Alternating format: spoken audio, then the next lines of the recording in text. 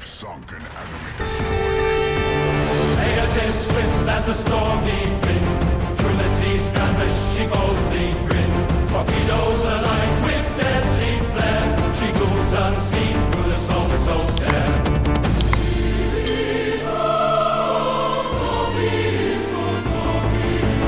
Hayate, queen of the ocean's roar, her guns blaze paths through the watery floor.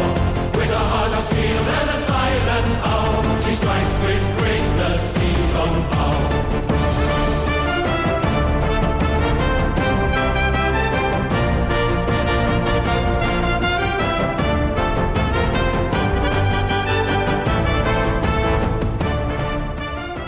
Hey team, this is Ripper here. Hope you guys are doing fantastic today. Got a fun video with the Hayate, and I haven't done a review on this in a while, and I know it, I think recently got a buff several months ago. I can't remember when, but it was actually a buff that people had requested and needed to make it a little bit more viable gunboat. But yeah, I think it's a very good gunboat, and I call it more of the Japanese gearing in my playstyles. But before we begin, if you guys think we're doing a great job here and you like what we're doing and want to support the channel, like, subscribe, bell button below. Appreciate all the support. As always, I love the community, building great friendships and just having great discussions. And again, I try to make this a better place. I mean, even me out there, still people dishing out a lot of toxic hate, and we don't need that here. We're trying to build a good community. We're a lot mature. We're trying to make it a better professional place and having a good time doing it. As always, thank you for helping me do that. And as always, let me know what we can do better in the comments below, and let's get right to it. Talking about the Hayate, I think there was a couple of reviewer requests about this, and a lot of people had asked, hey, what is the Hayate? To me, honestly, the way I play it is it's kind of like a gearing, which, I mean, it's got guns, it's got torpedoes, it's got the smoke, and it even has a reload booster for the torpedoes because they are kind of a long reload. I built this for guns, as you can see. But let's get into the battle, actually. So before we begin, what do we always do as a good destroyer player? We're going to take a look at the battle lineup. So we have a carrier, obviously a hate carrier, CV, cancer of the game. You don't need it. It's an anti-ship system. I don't hate it. You have a submarine here, also hate it. It's an anti-ship system. So I enjoy this center right here, Brisbane. We have a 12-kilometer radar, which we're going to deal with, and we also are outgunned by the Sherman, Haragumo, and Yoyang. Like, we're not too worried about. Those kinds are like kind of like ships like us, the Japanese, you know, Navy kind of ship play style. Again, see the carrier just perma spotting me. Hopefully the carrier rework eliminates this problem. But we're gonna kind of choose our battles wisely, and I already know the Sherman's at Charlie, as you can see right there on the mini map. Again, always use it. Blow up the mini map. Take a look at what where your enemy's at, and you got two destroyers over here, Yoyang and Sherman. You do not want to play with that in a Hayate. I don't think as they tout the Hayate as a gunboat, you don't want to. I personally think you shouldn't go one-on-one in a Hayate. I think the guns are great, but you don't have a heal. You don't have the health to really dish out and to deal with that, especially with the Sherman has a little bit more health than you. And of course, you have the Haragumo, which has way more health than you if you build for it. So, and the Haragumo definitely outguns the Hayate. I actually prefer the Haragumo over the Hayate. Now, if you're looking for that all-around destroyer gunboat mentality like the gearing, I think the Hayate, especially with the new buff, really makes it a good viable option now, and I think it's really good. What are we doing right here? I got the RPF indicator. No, there he is. So I knew there was something in here. The RPF was indicated, and there's exactly why we reverse and back in and forward out of the cap. You've got hot torpedoes coming at us, but I know the Haragumo is very, very slow. It is not a good maneuverable ship. It's like a big cruiser, or a mini cruiser, if you want to call it that. And ooh, and boom, look at that. Splash one right off the bat, devastating straight on the Haragumo, and that's exactly why you got to be careful with the Haragumo sitting in smoke. It's not the most maneuverable. You can't just throttle juke, get in and out of dodge. I've noticed the engine, man, I feel like the Haragumo's engine got nerfed or something. It just doesn't perform like you would. At least the Hayate, the Shimakaze, Gearing, even Daring, the British-style destroyers really can accelerate in and out of caps and juke in and out of smoke. I don't like this. Is very uncomfortable for me right now, sitting in the smoke, because, as I've always taught, smoke is a torpedo magnet. And I'm only doing this because I've analyzed the situation. I've gone like, okay, there's nothing that's to a threat. I have backup. I have a Minotaur and a Sherman here. Only one Haragumo. Most people most likely do not push the center caps right off the bat. So I'm comfortable here because I tested the waters of Charlie. I pushed back out, went to Bravo, because I know I can't go one-on-one with the Sherman or any other destroyer over there, especially two destroyers, because I have a Shimakaze. Although Shimakazes are great stealth torpedo boats, they really don't support you as a gunboat. So I'm not going to pick a fight with a Yoyang and a Sherman. Pretty heavy gunboats with heavy support over here and a carrier spotting me. So we kind of chose about it. We went to Bravo instead. Now let's talk about what the Hayate while we're moving in position here.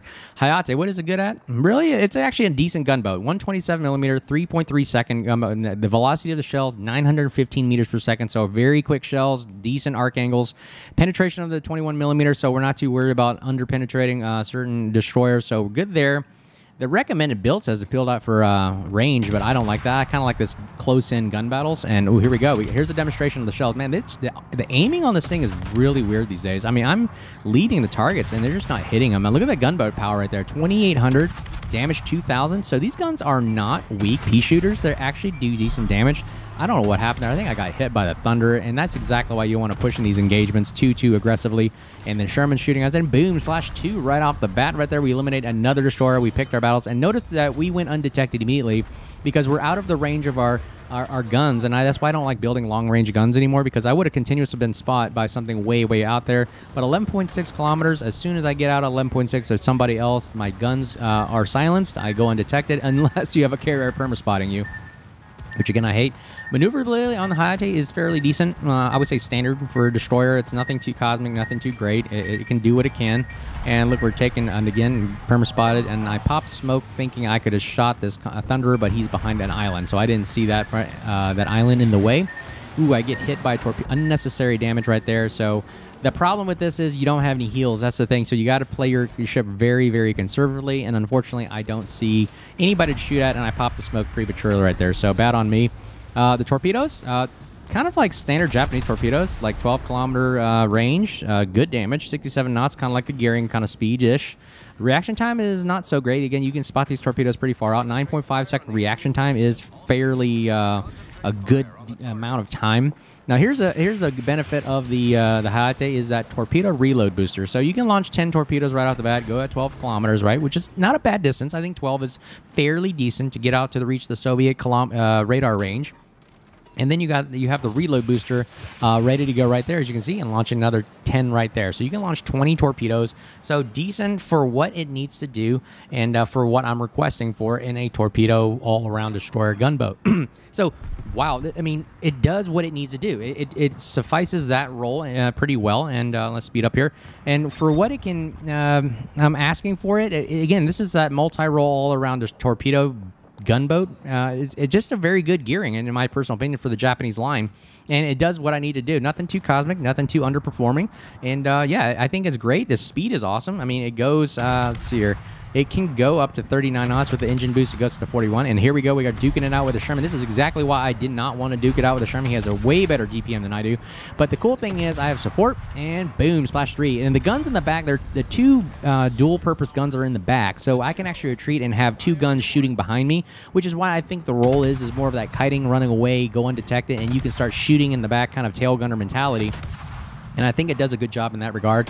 Now, when we're farming battleships, that's what you need the smoke for. And really, even with Fearless Brawler, you're getting a 2.5-second reload. I think that's what the buff really allowed it to do, was get a little bit better DPM reload, so it can be that kind of gunboat that you need it to be when you're asking for it. And boom, way to go there, Shimakaze. Again, man, having 2 Japanese torpedo boats out in the flank is devastating. So we're only at 50,000 damage. We killed 3 players, and we did what we had to do for what we're asking, and that's all we can really, honestly, just spot, torpedo, and gunboat when you need to. And here's coming that gunboat action right there. See, and this is kind of what you're expecting. So if you're on the, I don't know if the Hayate, forgive me, I'm off the top of my head, I do not know what the Hayate is available for anymore. I think it's in Armory.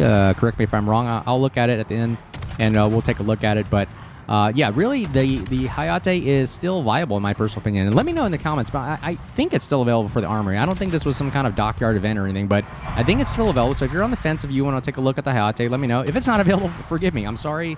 Somebody asked me to take a look at the Hayate again as a gunboat for the Japanese line, and I'm just taking a look at it here. It starts fires like any other DD gunboat is. And let's take a look at it. How's it working on the Wisconsin here? So yeah, we're in smoke. He's got no radar support, so pretty much we can just start fires, and yeah, we're ticking up that damage right there, and we're just going to go back and forth, throttle juke. Now I'm trying to shoot at the bow and try to start a 3rd fire. That's the sweet spot to shoot right there, is start another fire, and he probably has a good prevention here. Although 2 of his superstructures are on fire, so he doesn't fire prevention. Oh, he knocked him out right there with the fire damage. Oh, he gets a nice hit on us right there. So overall, what are my opinions of the Hayate? I think it's a great, honestly, I would prefer this over Shimakaze, definitely. I don't like playing Shima at all, but if I had to choose, I would pick Hayate. Haragumo is probably still a better gunboat for DPM-wise, but maneuverability doesn't do as well for Hayate. I think the Hayate is a little bit better. More of that all-around destroyer torpedo gunboat build, I still think is very viable. I enjoy it. AA is trash. I can see how carrier is hunting me down. 4 kills, 84,000 damage in the first 10 minutes of the game right there, and yeah, my personal opinion, I recommend it. I like it way more than Shima. Would I prefer this over Haragumo? If I wanted to play like a gearing, yes. If I want to play more of a gunboat, I'd pick Haragumo all day long still. So that's my thought on it. I still think it's okay. 24,000 HP is the standard, gearing kind of a level HP for me.